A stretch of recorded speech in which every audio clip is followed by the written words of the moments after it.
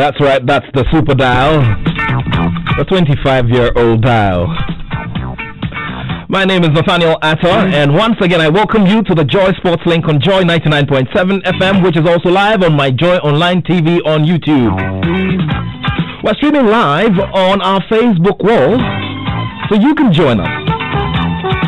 Send that poster out, tell a friend to tell a friend it's time for the Joy Sports Link. I'd like to say a very big thank you to the rest of the team, current affairs team bringing us news files, and of course the Joy News team bringing us the midday news. Guess what? Today marks exactly 10 years since Ghana won her opening game at the South Africa 2010 FIFA World Cup.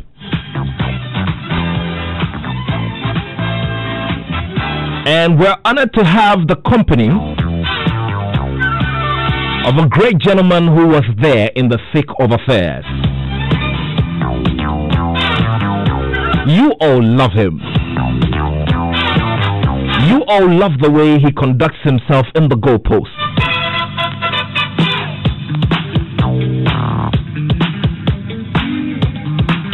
And I'm sure you'd all love to listen to him as well.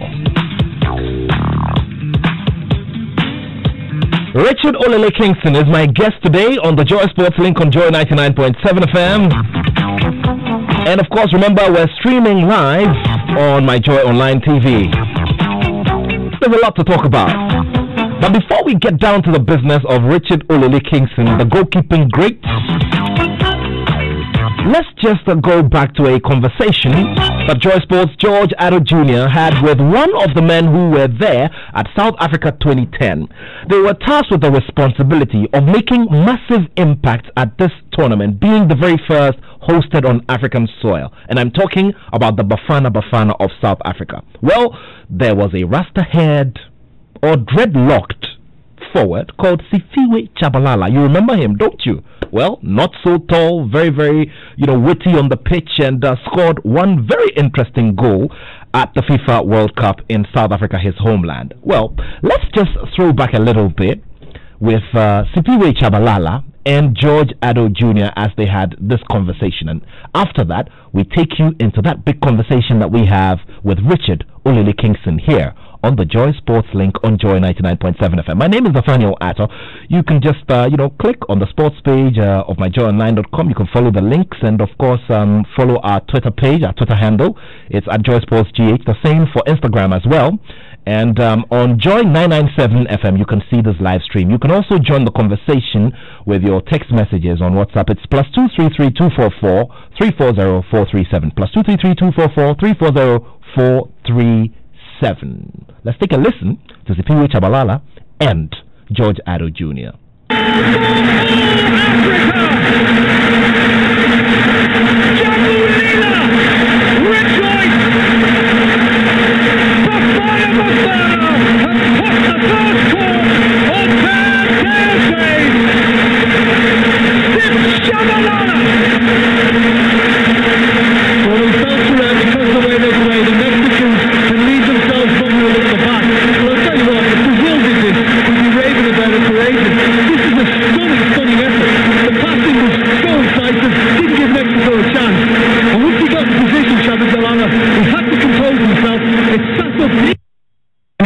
And you're welcome to Ghana. You're live on the Joy News channel on Multi TV. How are you doing this morning? Good, thanks. And good morning to you, and good morning to my lovely people at home out there. Okay, so tell me, what went through your mind after that goal and the celebration? Tell me about it. It was a good feeling, it was a big moment for me as a footballer, a big moment for Africa. It was an opportunity for Africa to show the rest of the world that Africa is ready, and Africa is capable, if only given a fair chance. And it was a proud moment when I scored that opening goal.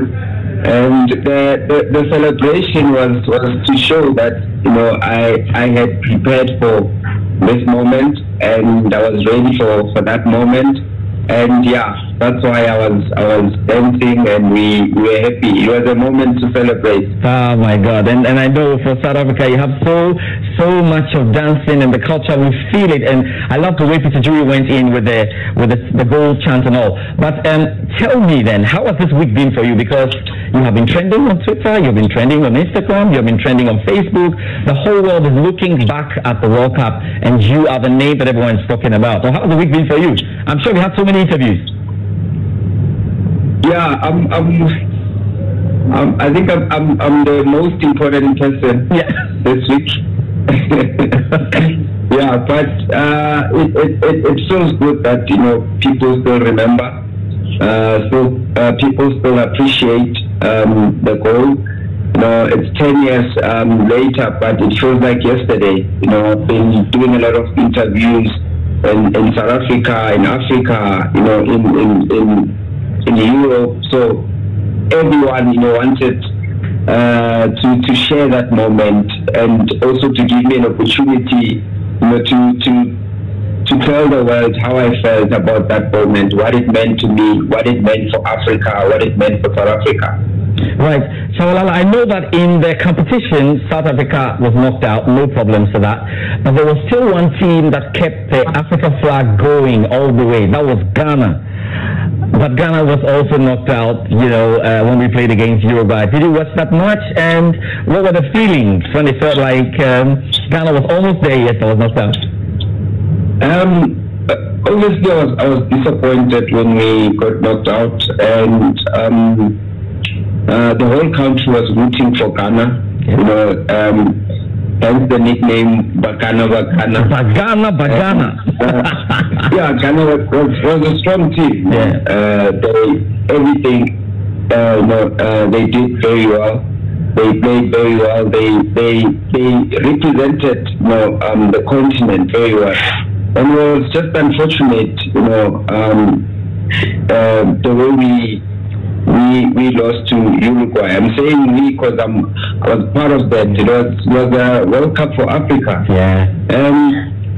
And they made us proud. They made us proud. And you know, when it goes to penalties, it can go, you know, either way. But it's one of those highlights as well that we will take. And these are the stories that we need to tell our kids and next generations to come. You have stories to tell your kids. I saw the first goal in Africa's first World Cup. Just a final one before you leave us this morning. What do you make of the performance of Africa in subsequent World Cups? I mean, look at our performances when it comes to Africa. What do you make of it? And we are getting there. You know, we are fighting, but I still feel that we can do more. I still feel that we deserve to push even harder. And I mean, with the players that are representing the continent in the big leagues, it will definitely, you know, help the standard of African football and also the experience that they get in those top leagues. You know, it will benefit African football. And you know, 2022, I can't wait. Again, it's an opportunity for Africa to rise, for Africa to stand, and for Africa to show the world that we are capable. Joy 99.7 FM. Sipiwe Chabalala looking back at those great moments. Of course, it was the Black Stars, the hope of Africa, but unfortunately, that South American nation, Uruguay, ended all of it at a certain stage that Ghana had never gotten to at that high point in world football. He is a father figure. He is an iconic figure. And he has massive control when it comes to the department of the game that he has manned. Of course, he is always a delight to watch because he brings a great persona to the goalposts. He's a leader and had the opportunity to actually lead the Black Stars to the Africa Cup of Nations 2010 edition, where we won a silver. A tournament before that, Ghana had won bronze right here at home. Later in 2012, he was not exactly in the same place he found himself a tournament before. But well, there are stories behind all of these. Years on, he's a fine gentleman who has achieved a lot for himself with a minimum of 90 caps for the senior national team, the Black Stars. Of course, in terms of club football as well, he has seen different destinations in the world. Most of them in Turkey, some in the English Premier League, some in Sweden, and of course, the almighty Accra Great Olympics here in the Ghana Premier League. Years on, he's had the opportunity to serve as goalkeepers trainer of the senior national team, the Black Stars. Now, it's 13th June 2020. The interesting thing is that on this 10th anniversary of Ghana's triumph over Serbia in her opening game at the South Africa 2010 World Cup, this fine gentleman also celebrates his birthday. Send in your birthday messages to the man, Richard Olele Kingson. Those of you who love to call him Richard Kingson, number 22, Black Stars, can go ahead and do that as well. Of course, as an iconic figure, he had the opportunity to also let his brand rub on certain brands, specifically the Calipo fruit juice and also Polytank. And I'm talking about its biggest in the range. The biggest 10,000 litre tank, is one brand that was associated with Richard Kingson. So, a total story which we cannot tell within 1 hour and 30 minutes, but we surely will do our best. It's tradition here on the Joy Sports Link. Thank you all very much for joining us. Remember, we're online and, of course, on social media as well. My Joy Online TV would like to say a very big thank you to all of you who have joined us live. Send the link to a friend and let's all be part of this very big discussion here on the Joy Sports Link. Of course, he is also very, very spiritual. And there is something about his Christianity that has always brought to bear on his game. He will be sharing all of those with us right here on the Joy Sports Link. My name is Nathaniel Attoh, and my guest today is Richard Olele Kingson, the birthday boy. Today is June 13, and it's exactly 10 years since Ghana triumphed over Serbia. At that time, the Black Stars obviously also had a Serbian coach. It was a very, very interesting moment. But welcome to the show. Yeah, I know all of you can't wait. Let's just zoom in on the discussion, shall we? Happy birthday, Richard Olele Kingson, and welcome to the studio. Thank you very much. Look, how many years have we been talking about this conversation? Tell everybody. It's been a while, isn't it? It's been a while. Yeah. Today is the day of what the Lord has made. We thank God. We thank God. Please get close to the microphone. Right. Yeah. And you look good. You look good. What's the secret, man? I thank you. The secret is the grace of God. Great. Grace of God. Interesting stuff. When the grace of God is upon you, you still grow. Wow, we thank God. We thank God. Beautiful. Happy birthday. I mean, the least we can do for you is just to wish you long life, to wish you, bigger successes than what you've chalked in the past, and impact on the generations that follow you. I mean, I've seen a lot of the work you're doing with the younger people, and I'd like to commend you. We're going to be talking about all of that, but let's begin with when we went on a partial lockdown and we had to, everything had to close down, especially sporting activity. You have a football club, Emmanuel FC, and you've been doing a lot of wonderful stuff. How did you deal with the period? I mean, between the time when there was a partial lockdown till now? Oh, thank you very much. Before I will start everything, I would like to thank Almighty God for how far He has brought me. And I also greet your listeners. Good morning. Don't look at your time. We are always in morning. Good morning is Evelyn greetings. I see. Yes, so I greet you once again. Good morning. I'm greeting you good morning because I am blessing your life. Amen. Because joy comes in the morning. Wow. So good morning. Okay, during this time,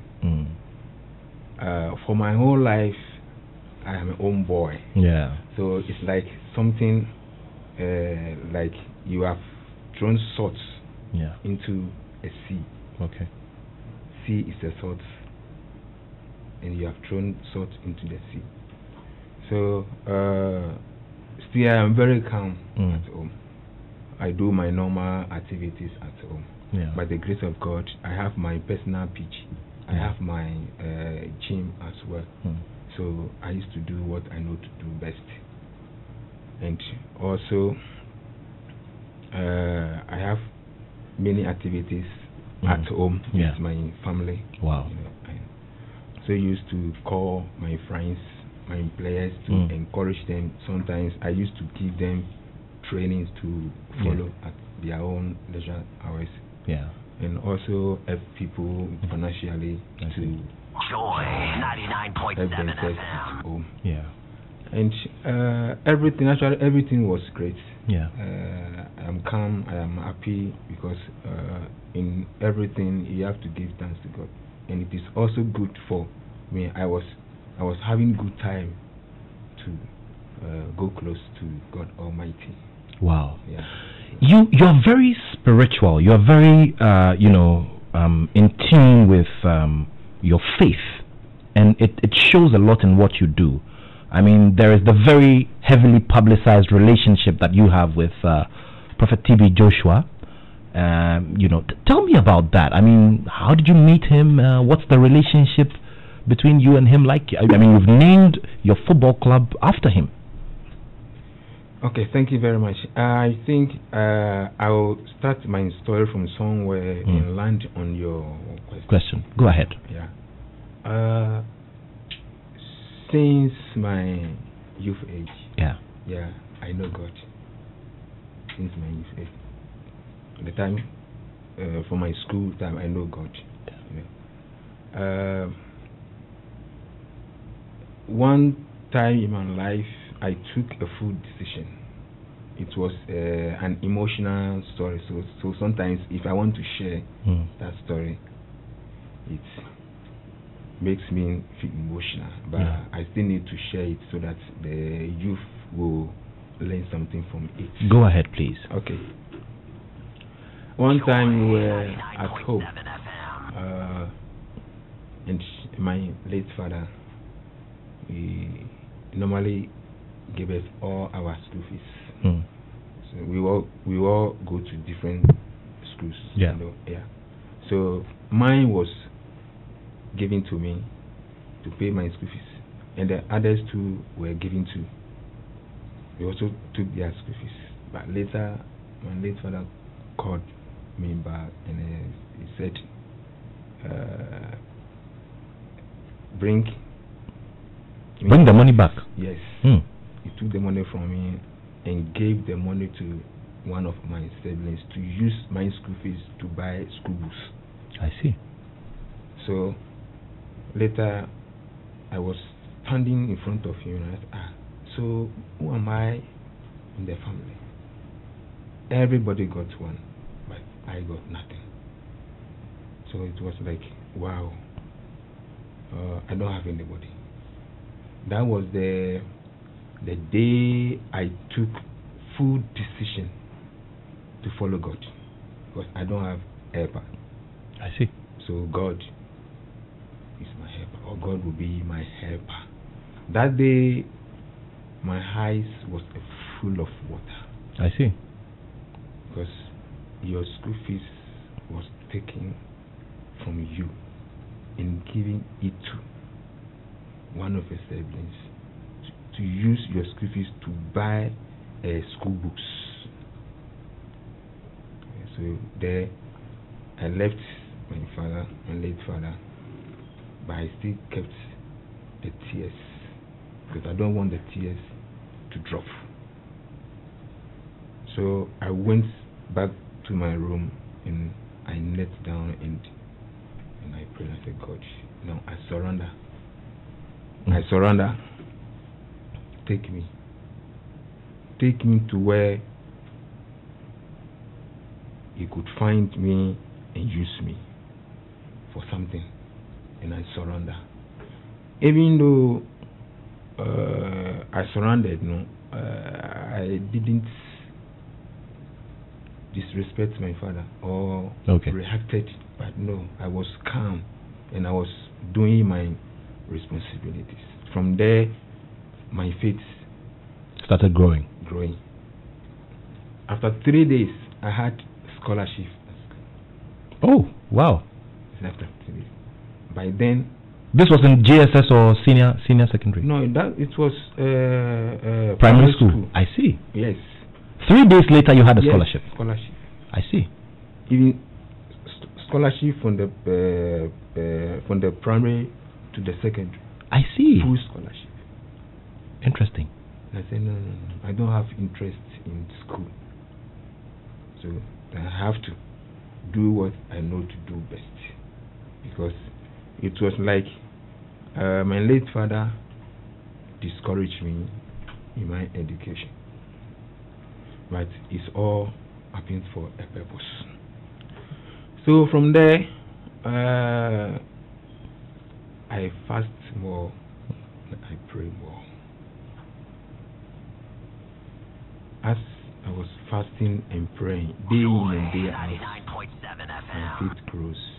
And before I was very rough. I see. I am not afraid of police. I am not afraid of taking me to prison. It's like somebody who is quick-tempered. Okay.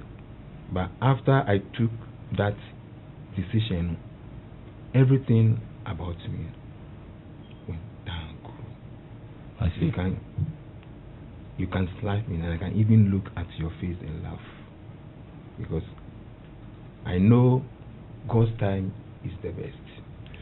So from there, I started reading my Bible slowly to grow, because you cannot grow in Christ without His word.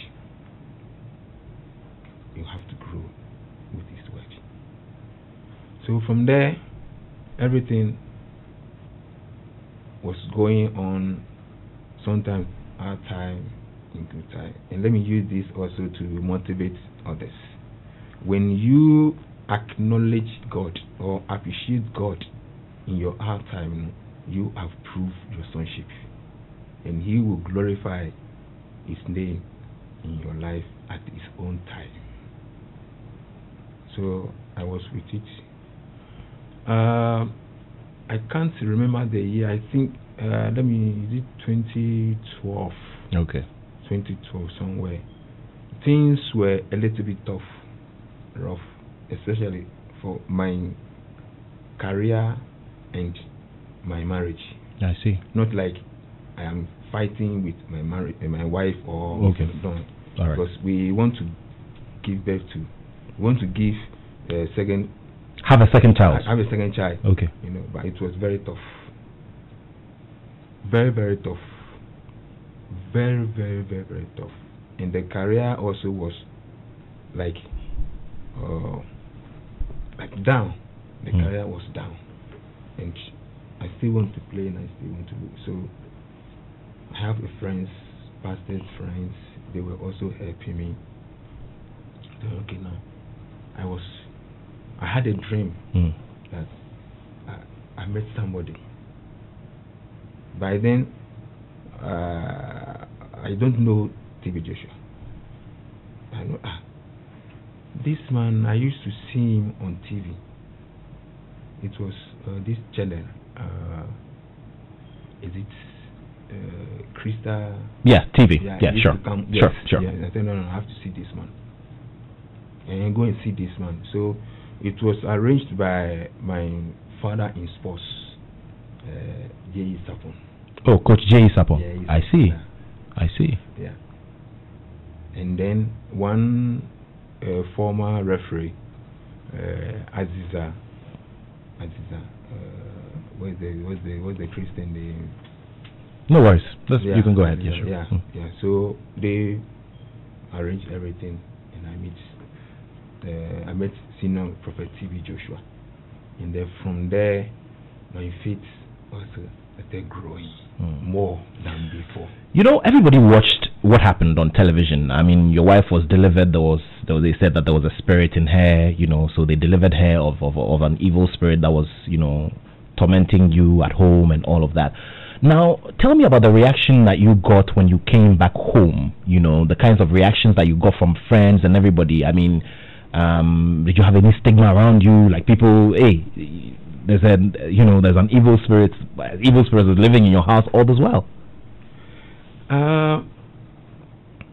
I even argued with one of my colleagues. What I told him, no, my brother, if you don't know the things of God, don't talk about it. Just leave it like that. I know what I was facing. Okay. At home. I see. So just keep quiet. Don't talk about it again. Even one of my colleagues also said, now we understand why you were always calm when we were talking about these things. So it was evil spirits.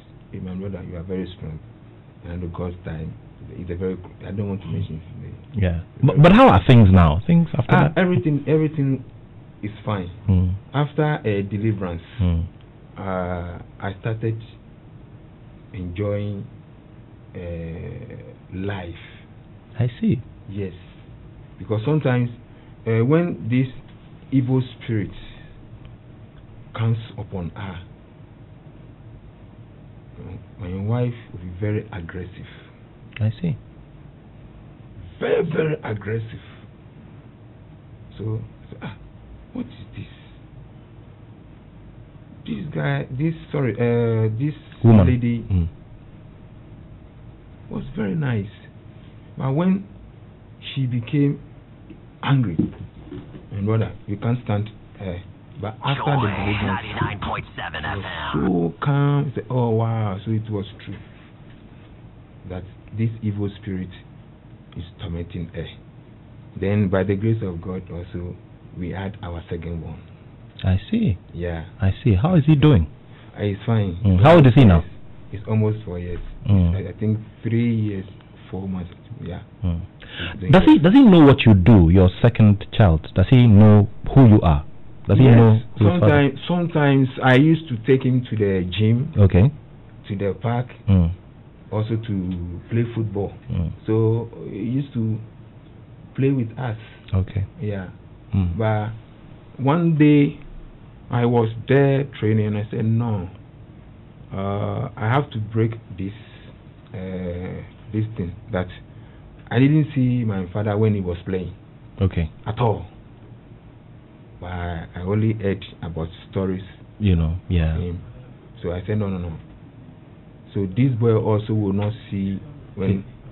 So let me go back and play for maybe 6 months. Because the first one was lucky. I took him to the 2006 World Cup. Okay, in Germany. Yes, in Germany. Also went to South Africa. I see. So he was there 10 years ago when we beat Serbia. Yes. Okay. They were there, and some of the friends. When you say they, he and his friends. Yes. Oh, I see. And they were there. And he had the opportunity to meet some of the stars and have a chat with them. Then later he became a fanatic of football.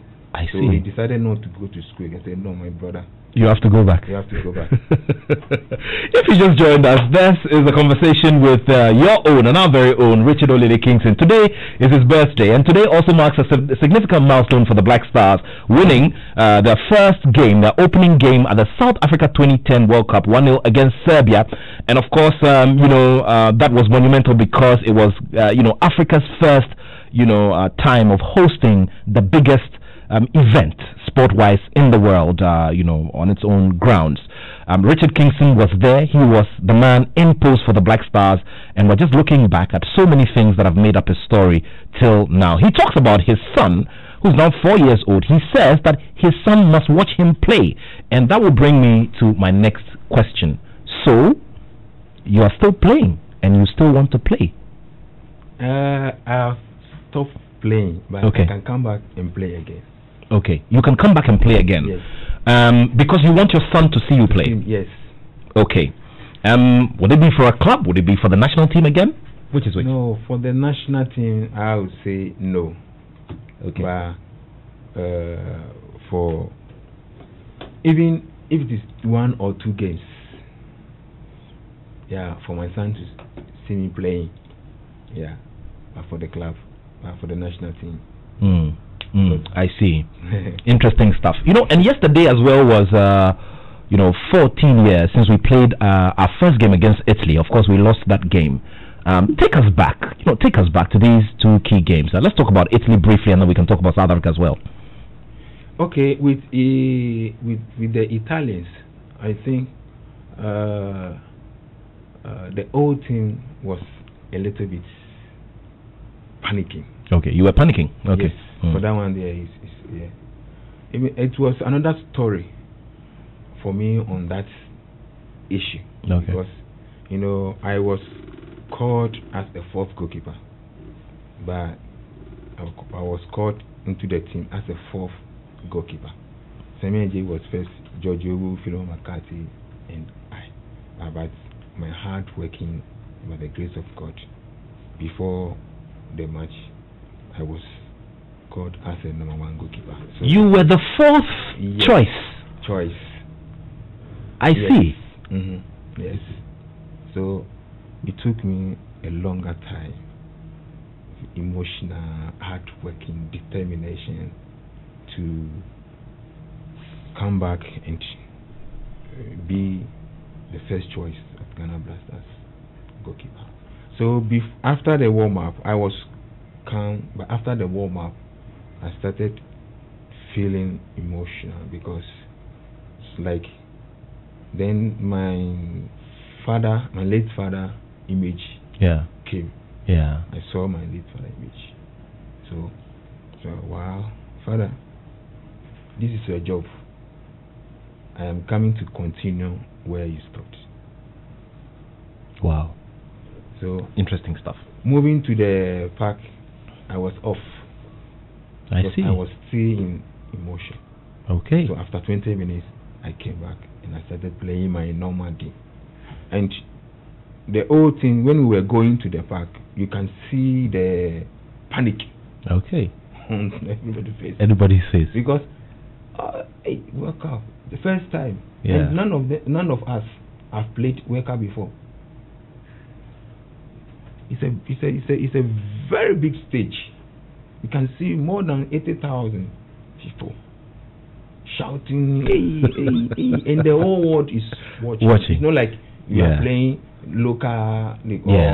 So that makes it a very big difference between Germany 2006 and South Africa 2010. Yes. Because with South Africa 2010, you guys just went in there and, I mean, you played, very comfortably. Yeah, even after the Italy game. Okay. Against Czech, we were free. Okay. We took it as normal. We were unlucky. We lost the game against Brazil. But I can say that after the Italians game, the confidence was so high. The unity and the love itself, so powerful. I see. So powerful. Sometimes, if you are not smart, you may think that some players have gone out.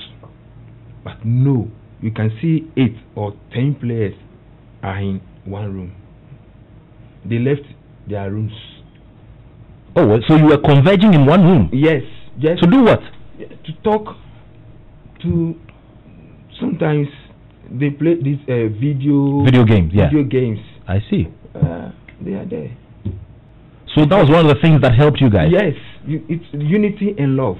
I see. Yeah, unity and love. So you carried that confidence after that experience in Germany. You went to South Africa, and the confidence was there because you had experience. Yes. So in South Africa, our aim was to cross quarterfinals. Okay. To break that record. So we were surprised that Uruguay beat us. Surprised. No, we will beat this team. They can't beat us. We were even thinking about meeting France in the semi-finals. Because we are all blacks. We play the same football. We can match them. Even if you look at the young players among us, they were playing like they were just playing like they are playing local league. Yeah. Because we were together. We were together. so much unity, so much love. But it was very unfortunate that. Tell me what it is about the penalty spot and the penalty shootout that we still can't get right. Ghanaians have a lot of confidence in you. I mean, and in that shootout, there was the expectation that you probably could have saved, 3 or 4, you know. Tell me how it went against Uruguay. Before we had the penalty, you know, I heard a voice in me that, hold your heart. Hold your heart, okay. Yes, I said, what is this? So I was a little bit quiet, and it came again. I was okay. Then I was just watching what will happen. So when Asamoah missed the penalty, I had a blackout. I see. Yes, I had a blackout. I said, wow. So this is what you mean. I showed my heart. Okay. Because like I told you, we have a confidence in the belief that no matter what these Uruguayans do, we will beat them. We will beat them. So when we had the penalty, everybody was jubilating. Everybody was happy that, oh, we have gone. So it was like a shock. Then later, I found myself that I am no more there.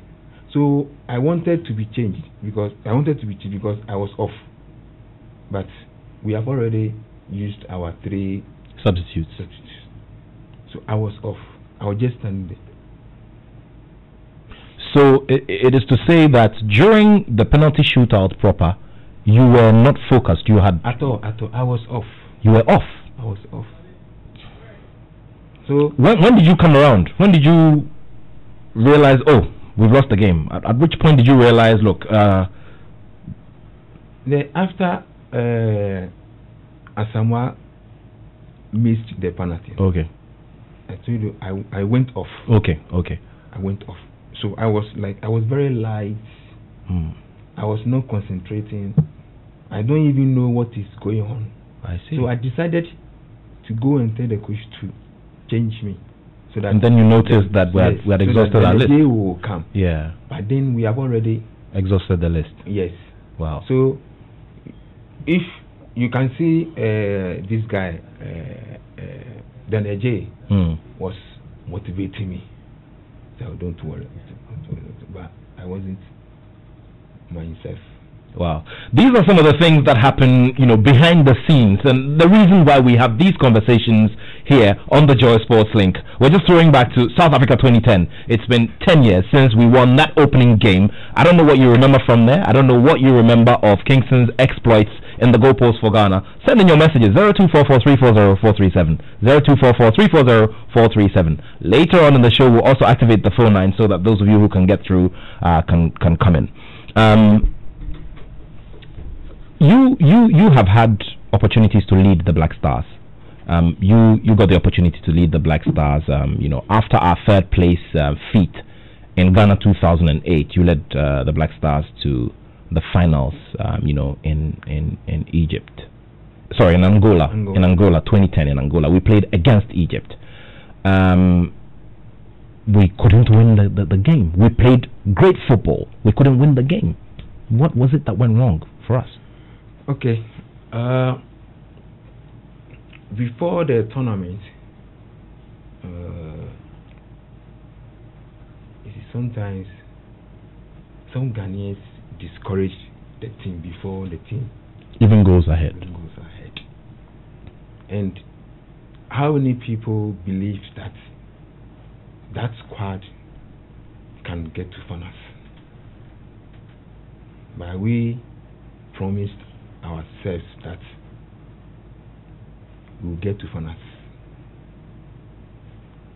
But to win the cup, we don't know. But to get to finals. You knew you were going to get to the final? Yes. Another thing, I found out that you had a very, very bad injury getting into that, during that stretch between the semis and the finals. An injury which meant you couldn't play in the final, and an injury which meant you probably could have even ended your career prematurely at the time. Yes. Yeah. So as I was talking, when we got there, there was, I think there was a crash between Togo and some military men at the bush. Yes. So, and I think some of the Togolese members were killed. Yes, the bus driver at the same camp. We were living at the same camp. So we all became afraid. But by the grace of God, we encouraged each other, and the Togolese were withdrawn from the tournament. Yes. So we have to play Ivory Coast. So we went to the stadium. Normally we have to go there to report so that the referees. So when we were there, we were watching Ivory Coast and Burkina Faso. So we were sitting at the. So after their game, we are going to play. So we have to report. So that will be a formality. Okay. So sure. We were sitting out there watching Ivory Coast and Burkina Faso. The tension and the pressure and the contact in the match, and we have young players like Dede, Ajiman Bedu, Opoku Ajiman, Inkun, Koju Asamoah. They are very, very young. So after we went to have a training, and I called them with AC. So I said, did you see the game? This tournament is not for under 17. It's not for under 20. Even under 23. It's for senior side. You see how they were kicking. If you go there and you just put your leg and leave yourself, they will break your leg. So when they break it, you should put your leg there. Tell them you are small, but your bones are strong. And they were laughing. We went in, and very importantly, that training, Michael Essien got injured at the training. So he was the captain. So now I have to lead the team. So from there, we were together.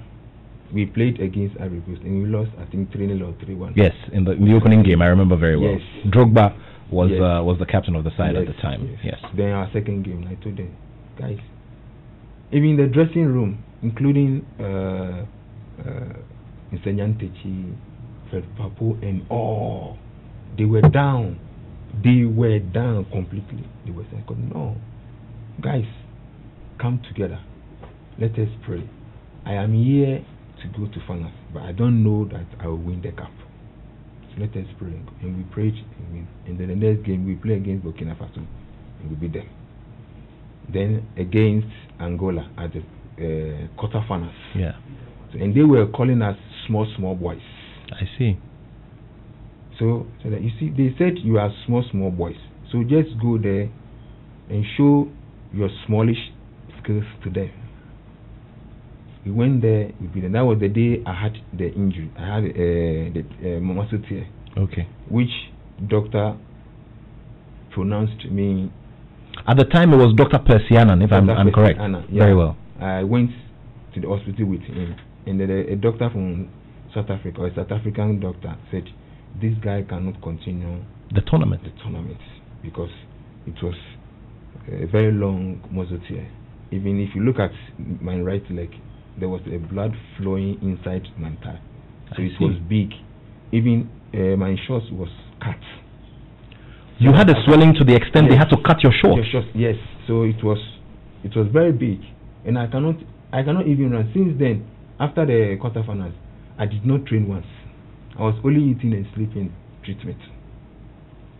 So I also like to thank the young ones. They used to come to my room and motivate me. Say, no, you can't leave us here. You lead us to the end. So after the game, I was asked a question at the pre-match or the after the press conference, the news conference after the game. Yeah. Can you continue? I said, no, I will continue.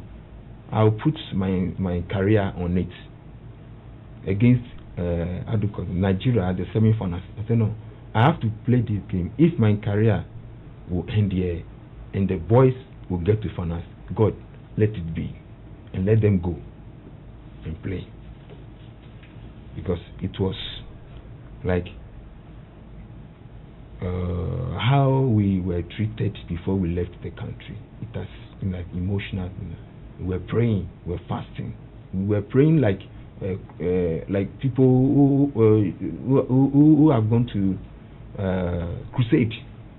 I see. Oh yes, we can pray 3-4 hours. As we are praying, we also do the right thing.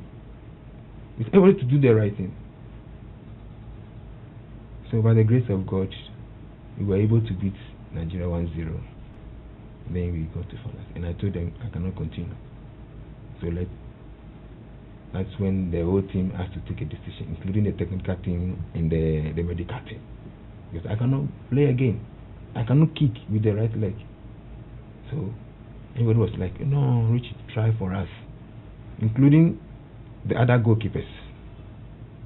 You are our leader. You cannot go and sit back. Get into them.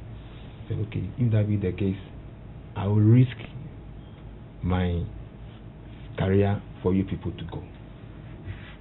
And that game was the game I was man of the match against Nigeria.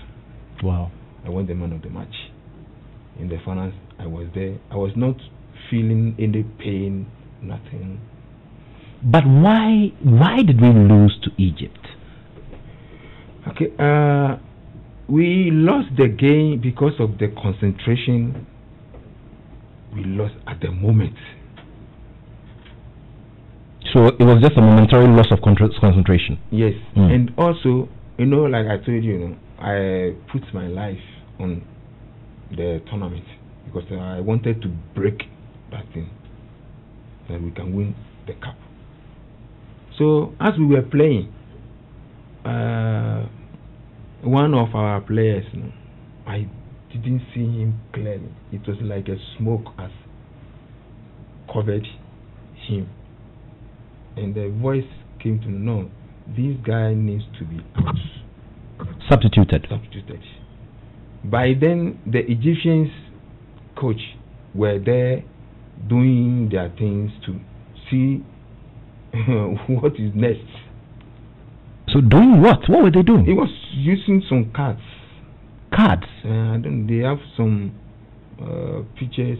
Yeah, because their bench was where my post. Your goal post was closer to their bench. I see. So when the ball. So the coach was shuffling cards. Cards, yes. I see. So and the voice came to me again saying, "Go and tell the coach to change this particular player." So the third time I went there to tell the coach, "Can you change this player?" Which player was that? That one I will tell you later. You tell me later. Okay. Yeah. So change this player. Change this player. So I got there. When I got there, and something hit me there, and I took water and I drank the water. By then, Opoku Ajima was injured, so they were treating him. So after I left and I went to the post, then they made change. The Egyptians made change, and the guy who came in the first touch was go. But okay, so is it that you also lost concentration, or you had fear in wanting to tell the coach what you had seen, or what? You didn't tell the coach what the voice was telling you. No, I wanted to tell him. So when I got there, I got to where they are. I got to where they are. When I got there, and something just hold me up, and I took the water. And you drank it. And then you went back to the goalpost. And I tapped Opoku Ajima. Guy, get up. Get up. Wow. Yeah. So the Gado came in, was substituted. Yes. He came and scored the goal. Before the game, sometimes people don't believe those things. People say ways and means. how do you understand it? Somebody can cheat and win. It's a ways and means. Somebody can do anything to win the game. So as a Christian who has faith in God sees ahead of us. So I also took my petition to God to know the mind of God. So sometimes I got revelation, directions to help the team. So before the final game, I had a dream that in my own room there was a center table and the cup was on the table. The AFCON trophy. The AFCON trophy was on the table, and I was by the center table, and the Egyptian captain Hassan also was there, and somebody was sitting there like a referee, and he said, "One of you should take the cup." And we were talking. Take. And Hassan took the cup. Then I got up. So you had this dream on the eve of the final. So going into the game, you knew something was wrong. Is that the case? Yes. Already, I have made that confession that I am not here to win the cup, but I know I'll get to finals. But I don't know if correct. I know I'll get to finals, but I don't know whether I'll win the cup. I see. That was the confession I made to them in the dressing room when we lost against Ivory Coast. When everybody was in our opening game. Yes, when everybody was disturbed, worried, and I got up and I told them. Okay. So after he took the cup, that was the first time I lost toss. You lost the toss on the day, I remember. And okay. It's that competition in my dream came rallied at the pitch when the referee was asking the two captains to choose the toss. We did the same thing. He said Richard. I said Hassan. Richard, Hassan. He said Hassan, Richard, Hassan. Then he chose the toss and he won the toss. And eventually won the trophy. He won the trophy. So interesting. There is a spirit in football. There is a spirit in football. What kind of spirit is it? Where does it come from? There's a spirit. So far as it has a name, football, everything that has a name has a spirit. So football has a spirit? Yes. I see. There's a spirit in it. Sometimes you feel yourself, today you score, and you score. In years past, or in the last few months, we've had various conversations about this myth about the Africa Cup of Nations. You went very close to it. Now you're making this very big revelation here on the show. There's some who also assign it to issues of the captaincy. Now, 2 weeks ago, Stephen Appiah sat here in this same chair, your place, and told me about the moment. I mean, earlier he had even told me about it in a personal conversation, that you gave him a blessing on the day when he was announced as captain of the Black Stars. And he said that he raised his hand in objection because you were the senior most player, and then you tapped him. How did you position yourself to do that, to step back for a younger player, a lesser experienced player, to lead the team? What was it that made you bless Stephen Appiah to go ahead and lead the team? Thank you very much. I think it was a game against Slovenia. In Slovenia. Yes, I remember. Even that game itself, something happened at my home. What happened? It was very emotional and very tough. Is it 2002 or 3 of that? Yeah. Yes. Get close to the mic. Yes. Yeah. When I was invited, my wife was not happy about it because she said the way the nation or the FA is treating me, she wasn't happy about it. She wasn't happy about Okay, so she didn't want you to honor the invitation of the Black Stars. Yes. Okay, for that game. Yes. And she was right then. Okay. Sometimes when I come, I will complain and say, "Oh, forget, no problem." He will Encourage you, yeah. So when I was invited, I said, Wafi, I have to go and play. Then I have to serve my nation no matter what. He said, no. When the insults hurts me very much, maybe I didn't show it to you, so you don't feel it. Okay. For you, it's your job, so you know how to handle it. So I said, okay. We came to a conclusion that I will not go. But not knowing, I have already given my passports and my luggage to a friend at home to send him to the airport to check in. So you hid that from your wife? She didn't see that? No. Okay. So I was at home when the team is ready to go. Okay. Or to leave to Slovenia. I had many calls. I said, I am coming. I am not looking for a way out. I'm not looking for a way out. And they were happy to locked the door. Wow. And we have burglar proof there. You can't go anywhere. She I don't know where she has kept the keys. The keys. So I was talking to her at a place. Let me honor this for the last time. I will not say okay. Say okay. Then later she changed her mind again. That you shouldn't go. Yes. I said okay, I'm not going. I said get me a food. Then she opened the door. So I was on the bed like that. And later I was looking for a chance to run. So by running, and my body pushed her and fell down. She fell down? Yes. And she that time she was 3 months pregnant. So the dress that I was saying, I went with it to the airport and changed at the airport. After I came back from Slovenia, she had miscarriage. She had a miscarriage as a result of that push? Yes. And you're running to go and play for the Black Stars? Yes. Wow. And then we were having a meeting, and Apia was called as a captain.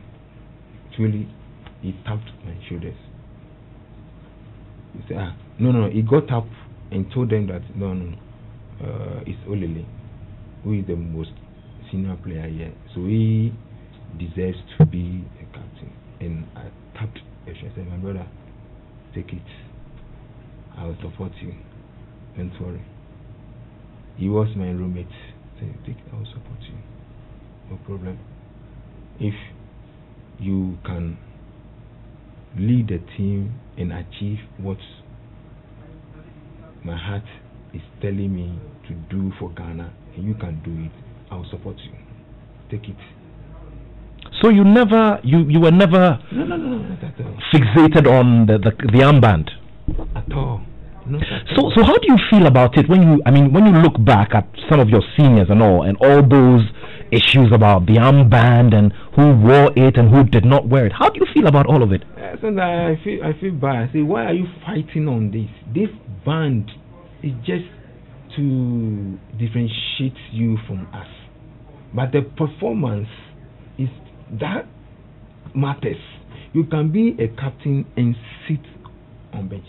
In this captain's band, you don't take more than anybody in terms of salary, winning bonus. You take the same. So I don't see the reason why sometimes people fight over it, and sometimes it causes distractions. We live in a divided world right now. Wow. Distractions. Richard Olele Kingson is my guest here on the Joy Sports Link on Joy 99.7 FM. There's so many people whose lives have been affected, from those who have lost people that they love to people that don't even have it and have lost their lives. stay positive. Don't freak out. Keep Hope Alive, a song by the Characters Band. I've been alerted by my producer Benedict Owusu that we have a surprise phone call from Labadi Beach Hotel. Our good friend David Eduafo is on the phone line. David, good afternoon. Good afternoon, Matt. How are you? I'm great. I wished I could say Bleobi, but you know I'm an Absunian, but it's all good. But Bleo is very good to me, you know. Bleo. Okay, so David, I was alerted by Benedict that you wanted to speak very, very urgently on the show. Yes. I know you have Olele with you there, and I know today is his birthday. So we at Labadi Beach Hotel, I mean, we are proud of him. We are so proud of Olele and what he did for Ghana soccer. And you know, there's nothing we can do to kind of reciprocate. So we are saying a happy birthday to Olele today, and also wishing him happy Father's Day in advance. And of course, after talking, we want to invite him for dinner with his wife any day from the 15th of this month. That's from Monday, because we start operations from Monday the 15th. Wow. So we are back to full operations from Monday the 15th. So, Olele, we wish you a happy birthday. We remember vividly when you and the team, the Black Stars, were in Labadi Beach Hotel some years back. And I'm telling you, this guy is a humble guy. Man, I love this guy. And I'm telling you that we love you here at Labadi Beach Hotel. So you coming back here to have dinner with your wife will be a very, nice thing for us to have you here. And so please, we would wish that you honor this invitation. Come and have dinner on the house. We give you some good wine. And, you celebrate your birthday in Labadi Beach Hotel. Wow. There'll be as for this one, dear Charlie. No, Olele, maybe if he sees my face, you know who David is, because when he was here, we had a lot of chat together. Wow. Olele is seriously, when he's in the post there, man, hey, there's nothing like Olele being in the post, man. And so we are proud of him. Thank you. So proud of him. Thank you so much. Thank you so much. David, we're grateful to you. So, David Eduafo of Labadi Beach Hotel bringing us a very wonderful surprise dinner for Olele Kingson and his wife. Candlelit dinner at Labadi Beach Hotel. Lily? Just when you were talking about your wife, great stuff. All right, let's read some messages, shall we? Richard Kingson will always be remembered for when his shorts he was wearing broke loose from him against Brazil in 2006 in Germany. You remember that, don't you? It was big headlines in Germany. I'm Samuel from Germany. I like Richard Kingson. Very, very polite. Okay, thank you very much, Samuel, who's listening from Germany. And once again, I say big greetings to all of our friends who are joining us on My Joy Online TV on YouTube. Now, Kwesi Bru Ofori in Chicago says, great interviews on Saturdays. You make my day. I just want to know if during his time the Black Stars took any bribe in order to lose a game. I think I heard an interview in which he made such an assertion. Okay, I remember what exactly it is, but we will let him respond to it himself. It was something along the lines of a betting syndicate wanting to influence the team. I'll let him talk about it in a bit. Let's do some more messages, shall we? +233-244-340-437. Nate, very revealing show. It's funny how we see things on the other side of the TV. Kudos to Olele. Haven't seen you at Efes in a while. This is Rich in Adenta. Okay, so they want you to report to Efes. I don't know which of the Efes we're talking about, which of the hangouts we're talking about, because I know one myself. Nat, I must commend you on your consistency in respect of interviewing and hosting former players for them to share their stories with us. By the way, happy birthday to Richard Kingson. Kindly ask him if it is true that at a point he changed nationality to become Turkish, and what occasioned that decision. This is from Wizzy Ahiable. Wizzy, thank you so much for keeping faith with us here on the Joy Sports link. Now, this is from Ralph Quay in Dansuman. Whoa, Joy Sports. You're on top. I'm enjoying the show. Happy birthday to Olele Kingson. God richly bless you. We need people like you in Ghana. Nathaniel, please wish Godwin Kome of ACP Estate, also a happy birthday for me. Okay, Godwin Kome, you share this big day with the legend. Now, Sakatu sends this one from Italy. He says, good afternoon, citizen. Happy birthday to the legend who played with Pele and his sons. Amazing, but ask him whether he had issues with Samia J and what's his current relationship with him too, and he should name his Black Stars all-time 11. Okay, let's do one last one and then we can go. I'm Chris in Tema. Please ask Olele how he felt when Diego Forlan's free kick beat him from the range. Many of us were of the view that he could have done better since the ball went through the middle of the post. Okay, we'll do some more of your messages as we go along. I'll be checking my personal phone as well, because I know there are loads of them that will be coming in. Let's begin with this last question. Diego Forlan's free kick, it broke our hearts big time. Okay, the angle, the free kick was positioned. Yeah. And I made 3-man wall. A 3-man wall, yeah. Yes, I made it. So, doing that, I wanted him to loop the ball over the wall. The wall. And he decided to place it instead. He decided to put the ball at where I was before. Oh, okay. So I moved one step to right. Then he played the ball on my left side. And then the Jamulani ball is very fast.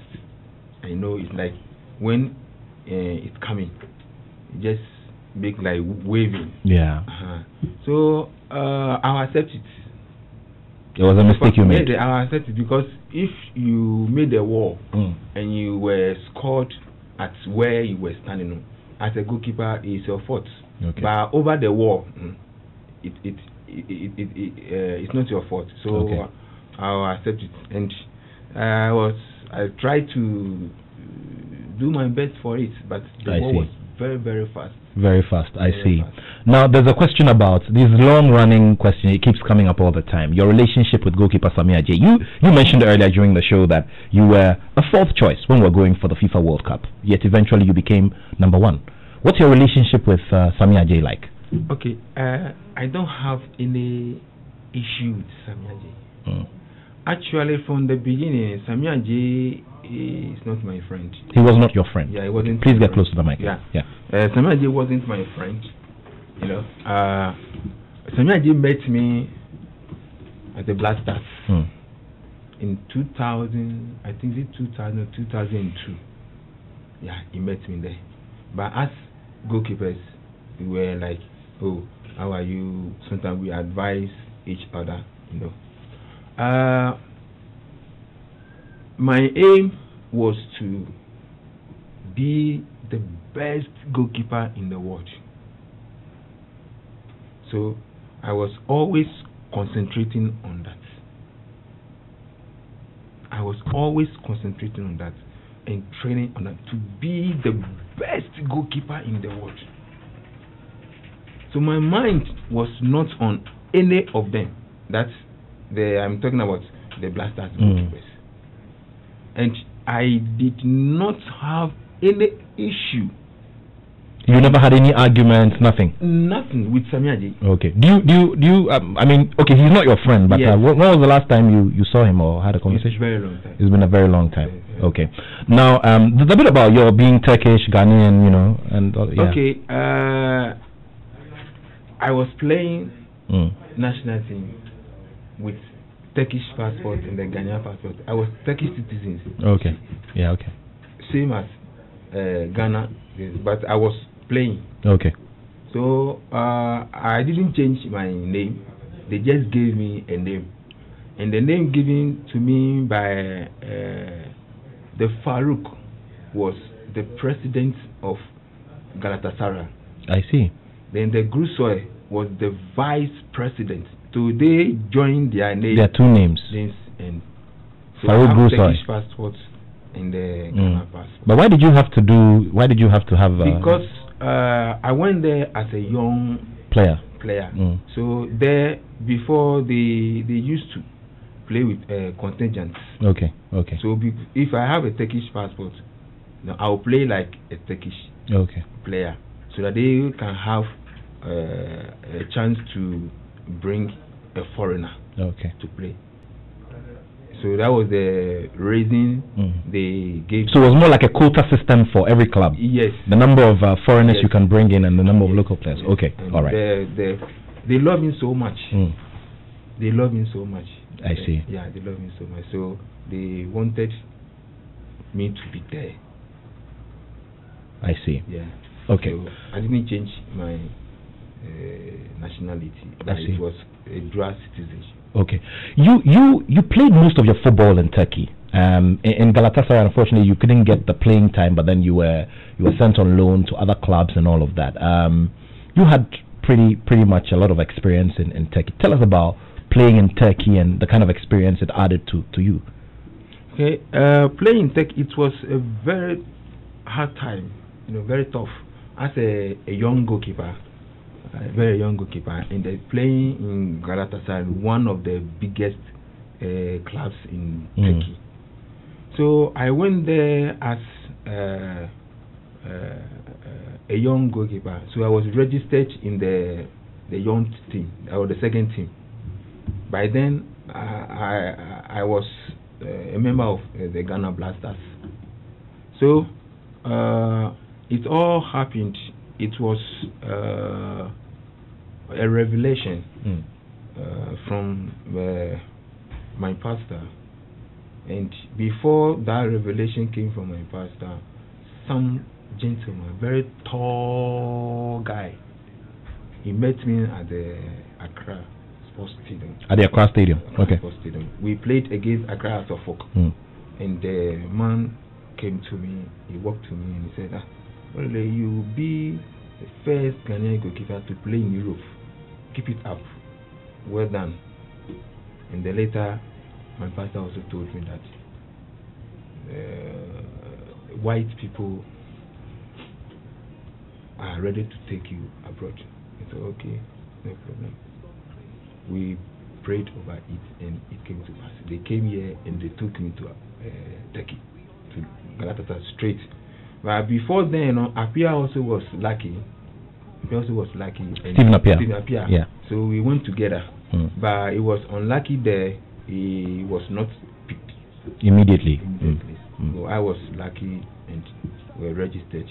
And as soon, after Stephen came to Ghana, he had this chance with Indonesia. And from there, Stephen Apia also featured. In Turkey, playing Galatasaray, playing with George Hagi from Romania, the former Romanian captain. Yes. Filipescu, Hilie, then one also from Romania. He also played Barcelona with some other top, and they have national goalkeepers also in their team. So I need to be patient. It got to a time my performance was very high, so they decided to send me to loan so that I will have playing time. And I went to South Carolina. I played full season. Wow. And then I came back again. Then from there, I didn't have much time. Yeah. Much time to play. I played about 4 or 6 games there before I moved to different clubs in Turkey. So, England, Birmingham City, then Wigan, and then Blackpool. The switch between Birmingham and Wigan was pretty swift and fast. Yes. What happened in that instance? Because the coach who brought me to Birmingham City also moved to Wigan. Okay. Yeah. So with the bathroom staffs. Okay. And okay, I need to take you there. Go there. So from there, when he left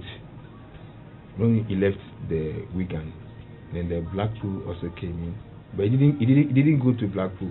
He left to another club. Yes, he left the other club. So I was bought from Wigan to Blackpool.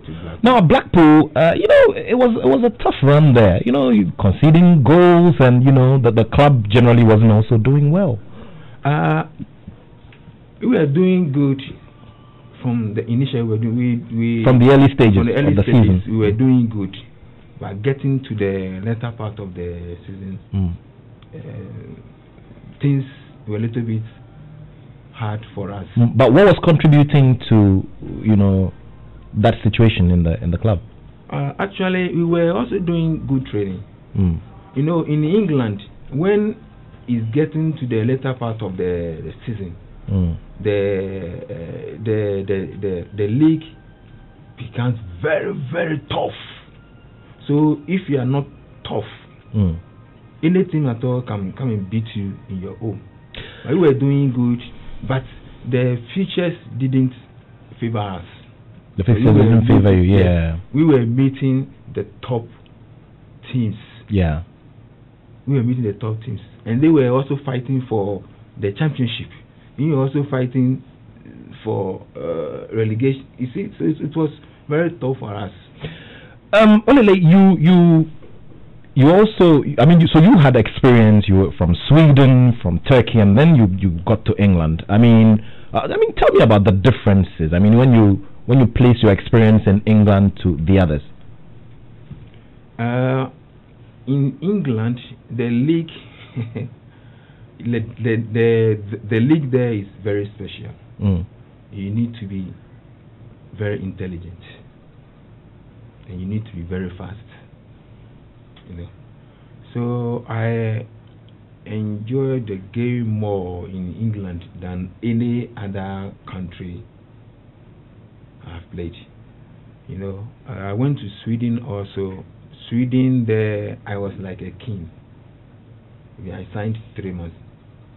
From Sweden to England, I signed 3 months to play, and I was, by the grace of God, I was able to be transferred to Birmingham. In Sweden, I was like a king, Hammarby. I played, 14 games. I lost only one, and they were leading.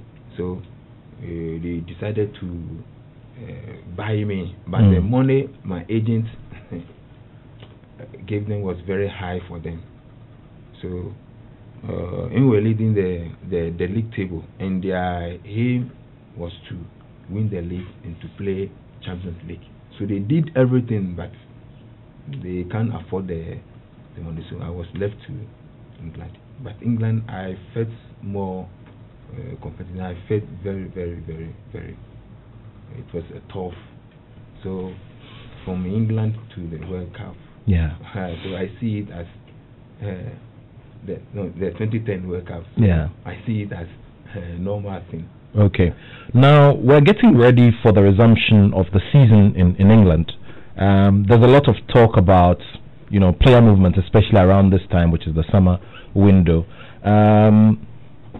Ghana's Thomas Partey is very, very heavy on the lips of many in terms of the transfer talk and where he should go. There's a lot of talk about the possibility of him joining Arsenal. From where you sit and what you've seen in Europe, would you advise him to do the switch with your experience? Would you advise him to do the switch from Spain into the English Premier League?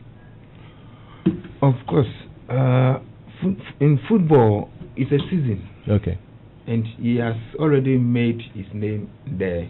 Okay. He needs also to go to the toughest league also to play. And I believe he will excel more than in Spain. Partey is young. He's now coming up. So I think going to England is a plus. It's a plus. So you would love for him to go. He has to go. He has to go and play. Okay. When you go to Leicester City, there's the story of Daniel Amate as well. Unfortunately for him, he had an injury, and since then the stability within the team and getting regular play is a big problem. Is it a good time for him to move to another club? Yeah, of course, it's a good time. To me, it's a good time for him to move, to go and have a playing time. Then you brand your career again. But if there's a chance for him to play there, he can stay. But for now, his situation, I think he has to move. If it is not England or anywhere in Europe, a good team, he can go there maybe for 1 year and play, or 2 years too, because you spoke about, you know, the man who made a big revelation to you, and it came to pass as well, about the fact that you were going to be one of our pioneering goalkeepers in Europe when it comes to club football. That has happened. Now, what would you like to say to these this set, or this younger generation of you know, goalkeepers who want to also achieve what you achieved, you know, during your time, making that big leap from Ghana to Europe to play in some big leagues as well? Okay, it's a very good question. As a goalkeeper, you don't need only to concentrate on the field. You also need to have concentration outside, because you come from outside before you enter into the game. So if you have problems outside, that problems will take you to the game. It will bring down your performance. Okay. Yeah. So before, they have to check their outside life. If they are doing something that is not helping them to perform from outside, they need to stop. 2, they need to work hard. As a goalkeeper, you need to work almost every day. You have to work hard a lot. I think you came to my that you saw. Yeah. The pitch in your home, very big one, you know, with a lot of goalkeepers. So, what is it? Are you running a goalkeepers academy now? What is it? I have a goalkeepers academy. Okay. Yeah. So I have registered. Okay. I just want to put 1 or 2 things together. Then I'll open it for everybody. Okay. But there's one thing I want to do. I don't want to take money from them. You don't want to take money? No. Okay, but I mean, you're using resources and all of that. Why have you taken that decision to do it for free? No, I feel guilty of taking money from them. But it's not wrong, is it? Yeah, I know it's not wrong, but I don't. You're giving you know, your technical knowledge out, and is within a structure as well. Yeah, because it was given to me freely. Okay. Yeah. So all those goalkeepers you're training, they don't pay anything to you? No, at all. And that's how it will remain? Yes, that's how I want you to do it. Sometimes my wife cook for them. I see. Yeah. It's something that it's a gift. Okay. I can train you here and you enjoy yourself. This small area. Yeah, I had fun watching your training session the other day at home. It was wonderful. So I don't want to take money from them, but I would like to help them. And if maybe people can support to get the necessary the equipment, so that we can use to help our youth to get there. You know, people doesn't know much about Ofori, how he is playing good now. Which of the Ofori? Goalkeeper Richard Ofori, who went with us to the Africa Cup of Nations. He's very humble. Okay, so he's one of the people who has learned from you. Yes. I see. Yes, he's very humble. He's very hard working guy. I see. Very hard working guy. So I believe in hard working and discipline. Discipline is a sort of spirit that will always lead you to be attentive of what you are doing. You believe when you cut this tree, you get the results. You have to keep on cutting it to get the results. Without discipline, things will be difficult for you, because a talent without discipline is like a woman without womb. I see. Talent without discipline. So they need to work, and we also have to help them and direct them. Some of them, their outside life is not helping their life on the pitch. The life on the pitch. I see. Not every life from the outside you bring it to the pitch. And as we goalkeepers, we need also to psych them. You should psych them. You talk to them like your junior brothers. Tell him you are wrong. This is not good. You are wrong. I see. Don't do this, don't do that. Don't say, oh, if I talk to him, if I tell him the truth. No. You are not helping him. Tell him the truth. Wow. How many of them do you have now? They are more than 20. I see. Okay. And sometimes the premiership keepers also. If you want to prepare yourself for the league, you can come. I can do it for you. Great. Now, you mentioned talking to someone like your younger brother. Your younger brother, Richard Kingson.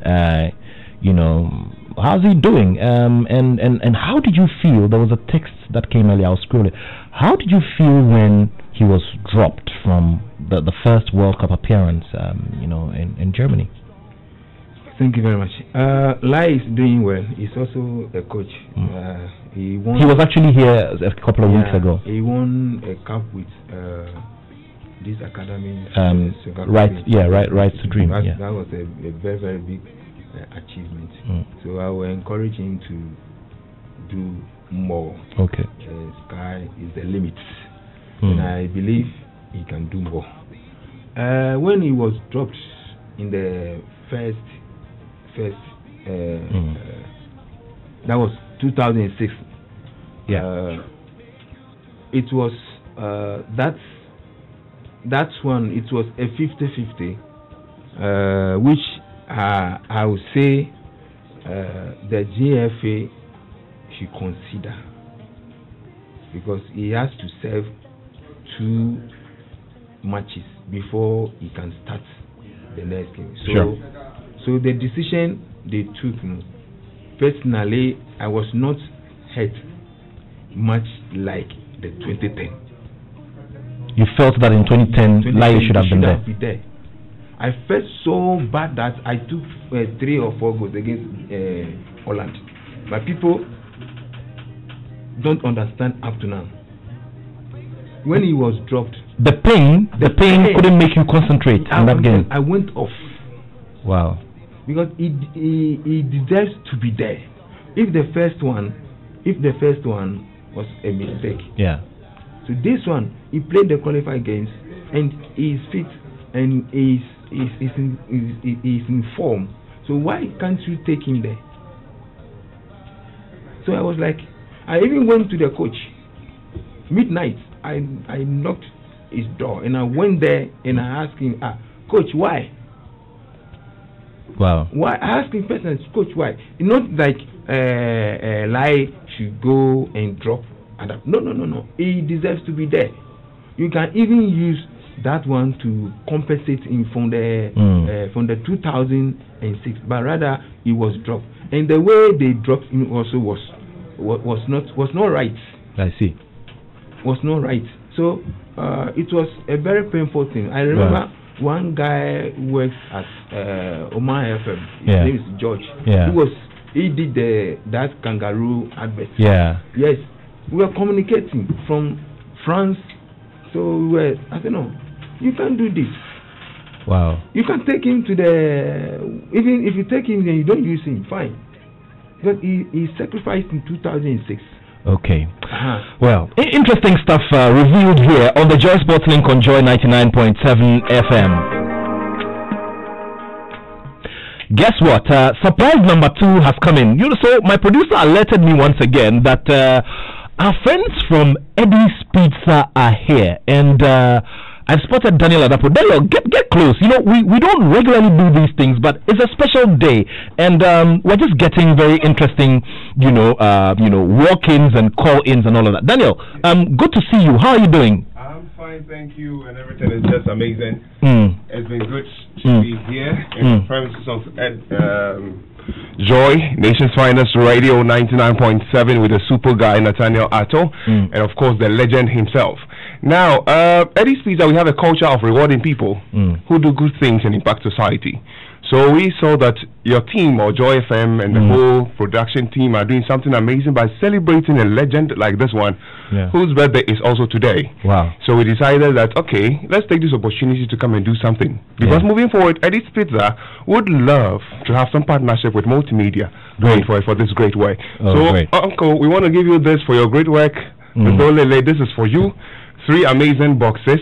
Production 2 can support with that one, that's fine. But this is the barbecue meat lovers, and of course the Supreme Pizza for you, for your good work, for supporting Mother Ghana, and for all the amazing stuff you have been doing.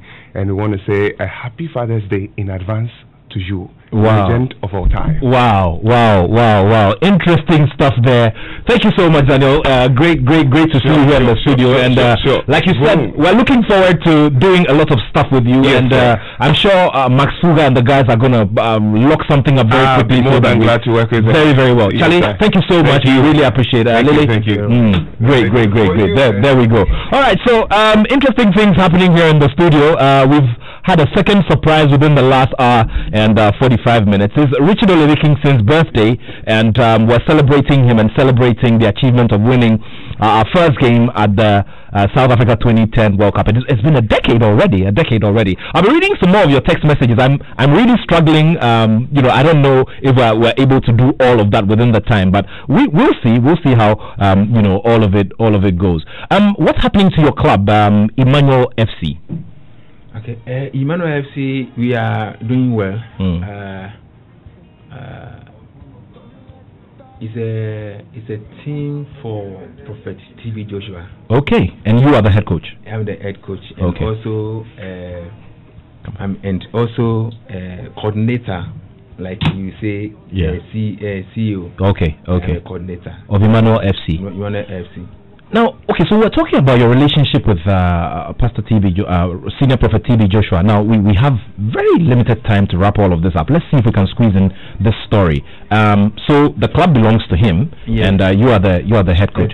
What's your relationship with him like? How often do you communicate with him and all of that? Very often. When you call each other, what do you discuss? How are you, my brother? I hope everything is fine. Yes, and I also, if I have anything to tell him, then I used to go there to have some holidays, go to the prayer mountains. I see. Okay. He's a loving man. He's a man of people. Wow. He's a man of people. He's a loving man. Wow. You have seen what he's been doing. Before, let me wish him belated. Okay. So he's also a June born. Yes, he celebrated his birthday yesterday. Wow. He just opened the way for me to celebrate my birthday. He's a loving man. He's doing good for Emmanuel FC. Wow. You remember we won this late Anagla Cup. Jordan Anagla Cup, yes. Jordan Anagla Cup. Immediately after the game, he gave the whole team 2.8 billion to go and share. 2.8 billion in which currency? The old currency. So 280,000 Ghana cedis. Yes. To go and share. Charlie, I want to register in retrospect. I'm a player of your team.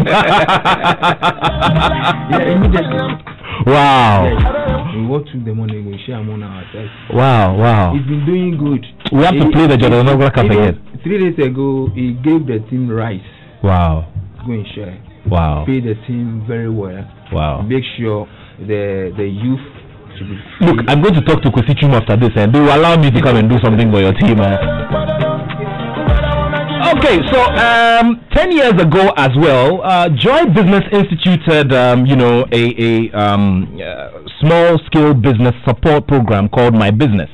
So by the year it's organized, it's named. So it was My Business 2010, the very first edition held in 2010. Now, one of the pioneering businessmen on that particular program is here. He is called Tony Senaya, the CEO of Horseman Shoes, the man who got a sitting president to wear his shoes to address Parliament during a State of the Nation address. Years on, he's a big entrepreneur, and he's also walked into the studio. Tony, good to see you, my brother. Niama, good afternoon. Hey, Charlie, but you this big day. When you dress it all like that, then you know who told me? Yeah, who told you? No, I can't mention on air. You know I know. Tony, good to see you, and welcome back home. Thank you, Nat. And what brings you here today? This is a beautiful studio. Well, I got wind that Richard Olele Kingson is celebrating his birthday today. Wow. And as Horseman Shoes, what we believe in, or what the brand stands for, is people who have achieved, people who are horsemen in their various field of endeavor. And of course, he's one of the greatest pair of hands that we've ever had. So I decided why not take this advantage and associate myself with Olele and also celebrate him for his service to Mother Ghana, because I am an added soccer fan and I really enjoyed his service to us. And on my way, I had one question. In fact, I was discussing with my friend Attoh, but you asked him about. We were having an argument about what's the name? The Uruguay's free kick. Yes, wow. So he explained. Wow. He said I should go and watch the video. And I said no. Since that time, I have never watched the highlights again. Wow. I can't. Wow. You know, but yes, he admitted and apologized, and I think that yes, I was very happy to hear from him. Richard, so I am here today to gift you a pair of horseman shoes, and indeed, this design was given to us by Nathaniel Attoh 10 years ago. So we named it after him. Yeah, so we call it Natty Look. Wow. in our catalog. Wow. So I am here this afternoon, Richard, for your dedication and service to Mother Ghana through the Black Stars, and on a special day for your birthday, we are gifting you this pair of shoes. Wow, wow, wow, wow, lovely stuff. Yeah, lovely stuff there. It also comes with a branded horseman face mask. So you protect yourself with the shoes and the mask. Wow. So let me put it back in the bag for you. Wow, wow.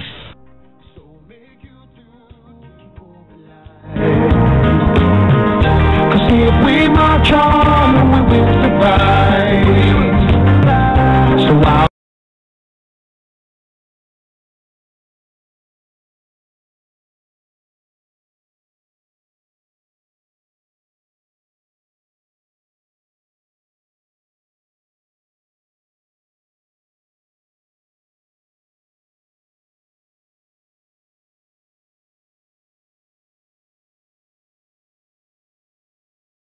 mark of the Characters Band, beautiful piece there, which brings a lot of relevance to the conversation we're having today, giving hope.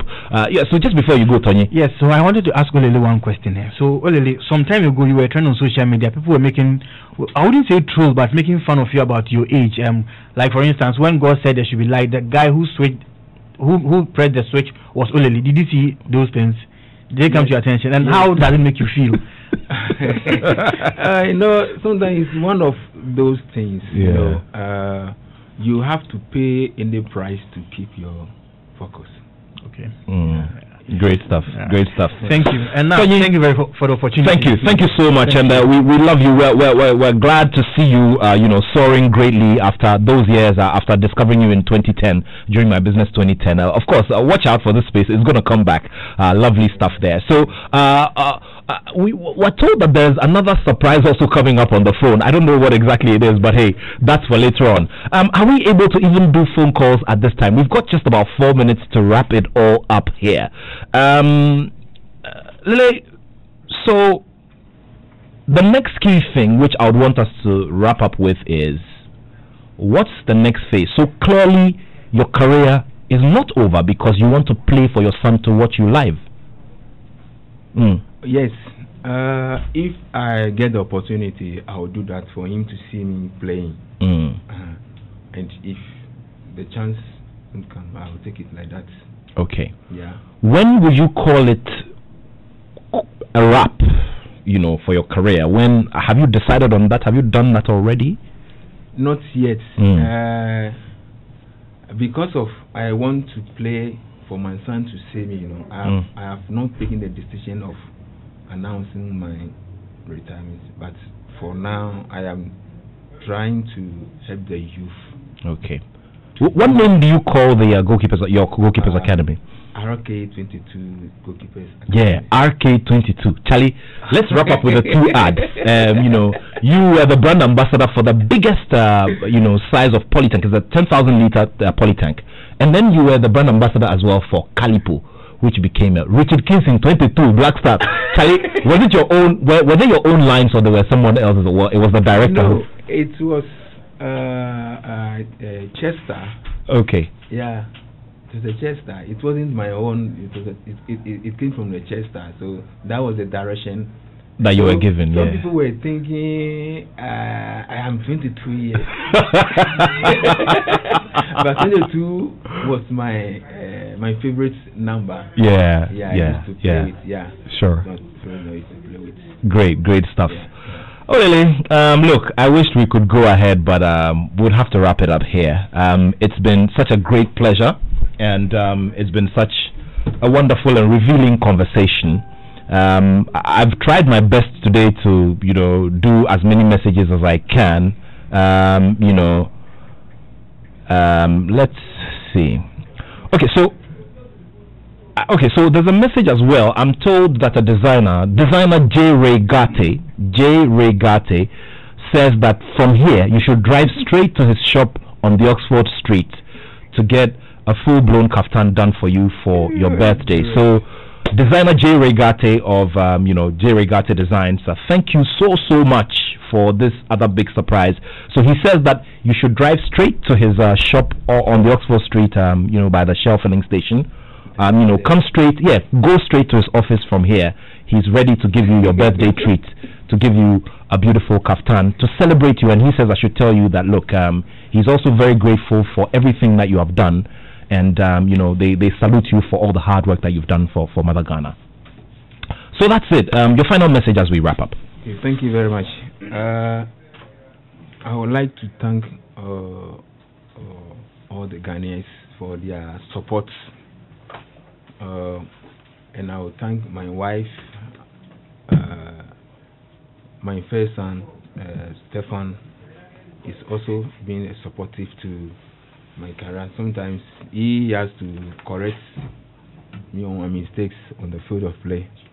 I thank him. I will thank Prophet T.B. Joshua and all the Synagogue Church of Nations. I will thank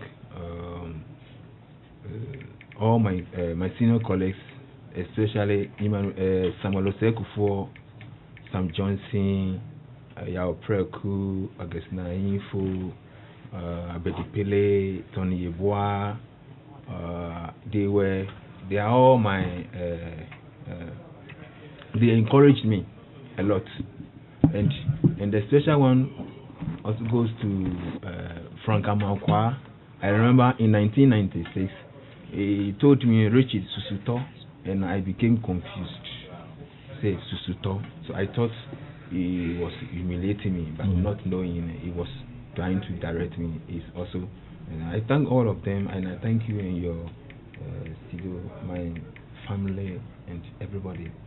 Lele Mashi, thank you so much. I'm grateful that you honored this invitation finally. I mean, we've been going back and forth on it for a while now, and thank you so much. We wish you well in your future endeavors and all the best with everything that you've done. So that's how we wrap it up here on the Joy Sports Link. Thanks to all of you who joined us across the globe. We'd like to say a very, very big thank you to all of you. Let me just congratulate my younger sister, Dr. Catherine Beko of Tema General Hospital, and your husband Emmanuel. You named my nephew today, christened him today, and Araba Kumsin is glowing with beautiful smiles.